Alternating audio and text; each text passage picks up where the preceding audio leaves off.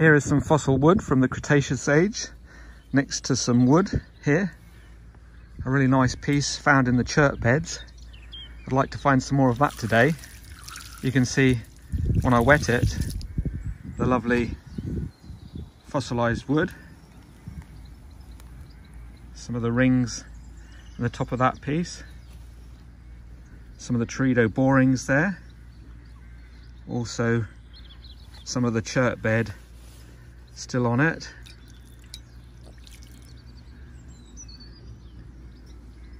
Very heavy piece, some lovely limeberry agate in the material too. It'd be great to find another bit of that washing out at low tide on the beach. It's pretty much likely not to happen, but I'll keep my eye open, see what I can find as I go collecting today in spring.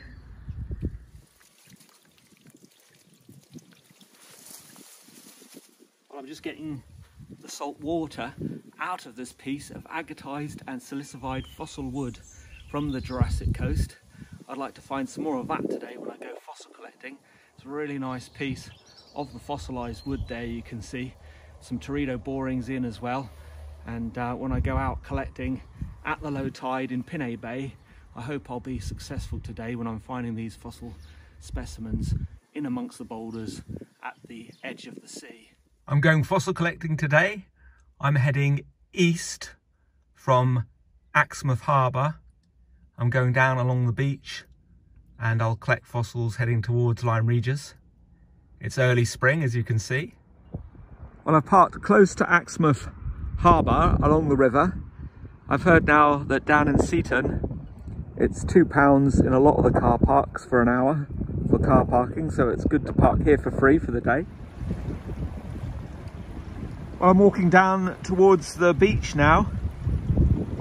This is the end of Exmouth River here, going out into the sea.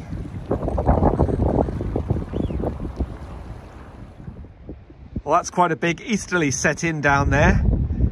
So as I go around onto the beach, I think it's going to be blowing an absolute gale.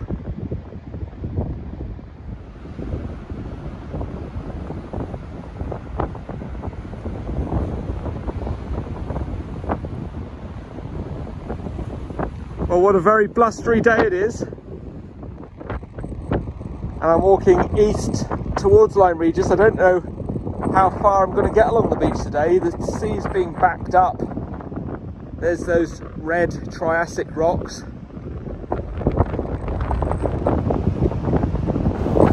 I really love wandering along this part of the Jurassic coastline with these lovely limestone ledges. I'm going to see some wonderful ammonites up ahead here. They truly make the Jurassic coast what it is, a wonderful prehistoric area to behold at low tide.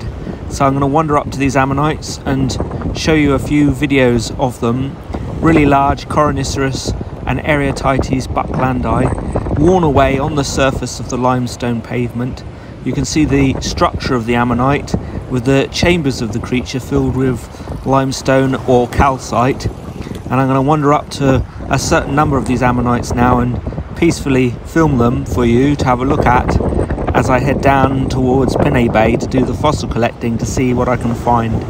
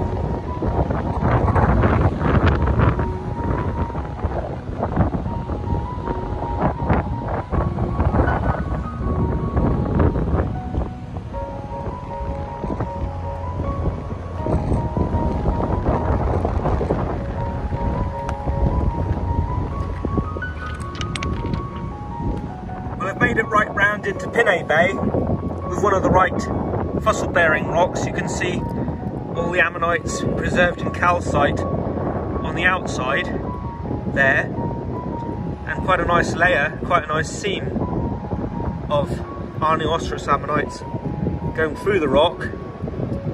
There's quite a good sized one at the top, focusing on that.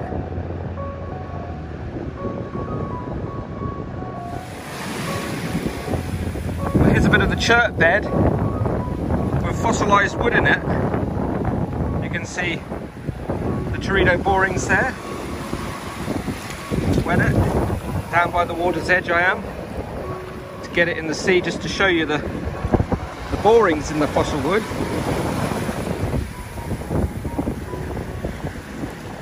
Look at that. That's a nice piece. Hear the sea, how rough it is. I need to be getting home soon with the tide pressing in.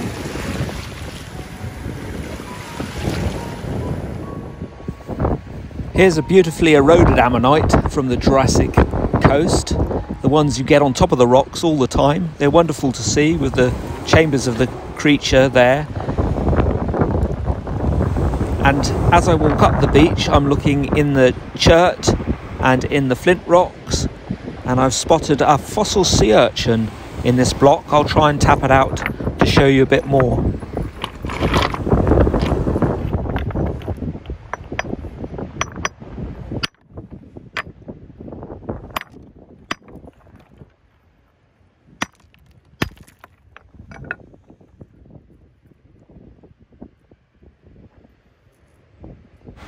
I'll try and get the sea urchin in the picture for you. There it is.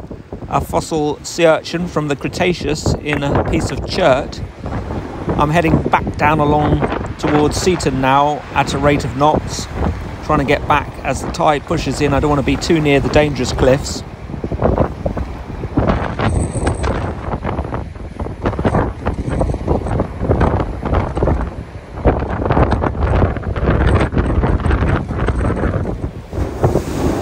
Well, I've stumbled over this gastropod block. You can see the fossils in that block in the green sand rock.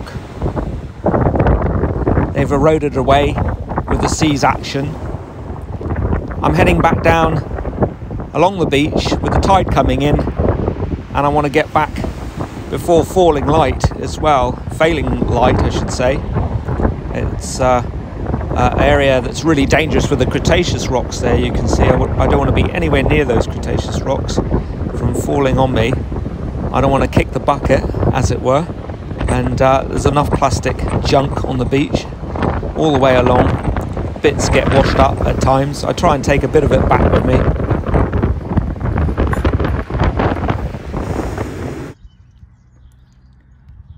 Well, another piece for the wood pile.